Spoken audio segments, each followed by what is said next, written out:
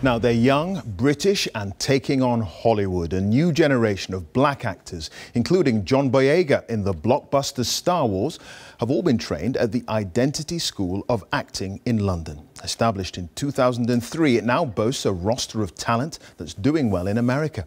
The British Film Institute has identified a lack of diversity in filmmaking, and Colleen Harris has been to meet some of the school stars who are breaking the industry's glass ceiling. They are some of the British faces breaking into Hollywood, an industry under scrutiny over its lack of diversity. I was raised to do one thing. Before hitting the big time with Star Wars, John Boyega began his career at the Identity School of Acting, then a small start-up in London. Yeah? Your voice is inside of you. I went to see the school and to meet John. It's a family environment identity, but at the same time, there's a discipline that kind of mirrors what it's like in the industry after being in it now. And so they teach you what it's like to work. How much about what you do is about breaking glass ceilings? All of it. All of it. And there's purpose in everything, I feel. So there's a value in making others see themselves in a better way. And you've got to break glass ceilings to do that. And that's what I'm doing.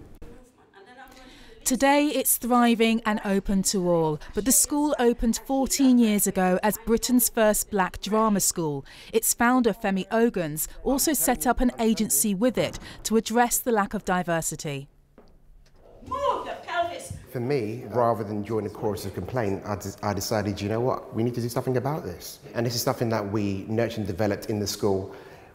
We developed this whole sense of worth. You have to celebrate your sense of purpose, and you have to realise that you are the architect of your own fortune.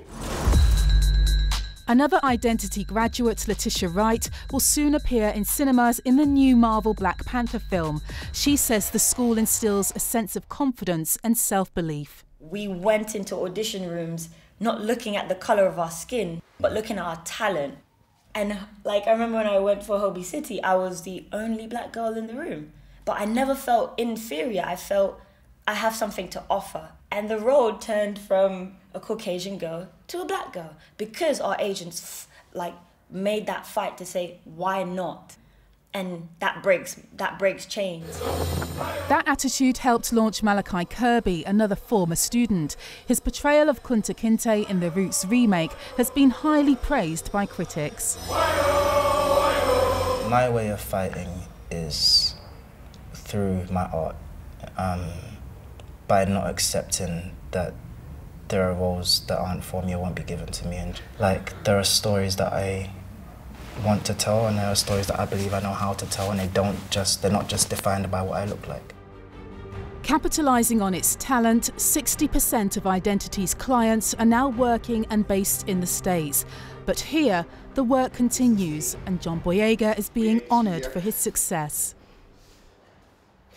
It hasn't been easy, man. We fought for this, and now we're here, and we're ready to expand through the drama school, through other means, expand the opportunity to others, and that's what Identity is about. A movement that's nurturing the next Hollywood success. Colleen Harris, BBC News.